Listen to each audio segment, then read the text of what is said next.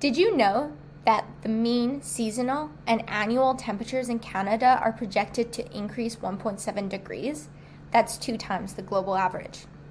Climate change in Canada is abundant and has already altered the hydrological cycle, falling permafrost in northern regions, melting glaciers, and increasing the frequency of extreme weather events.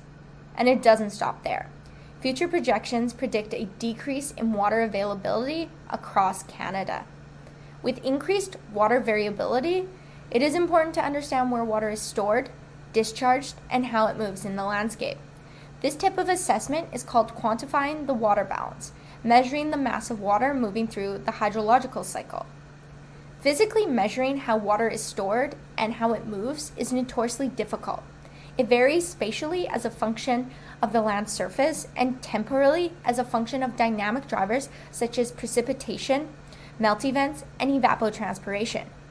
Accurate field scale measurements that represent both spatial and temporal patterns of water storage are needed. However, current measurement techniques are often constrained to certain scales and hydrological fluxes. Take soil moisture, for example.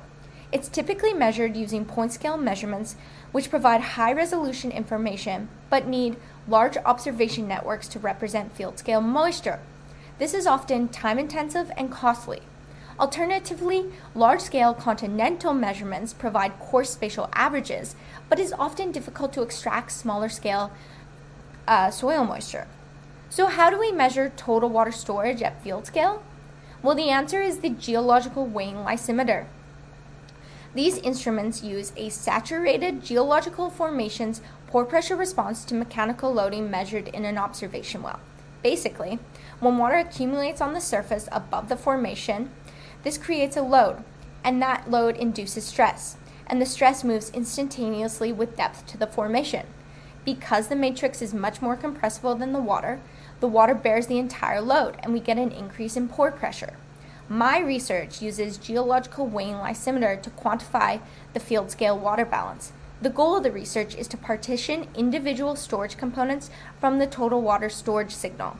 Our hope is that this research will highlight the ability of using geological weighing lysimeter to measure soil moisture and other stores where instrumentation is missing or sparse.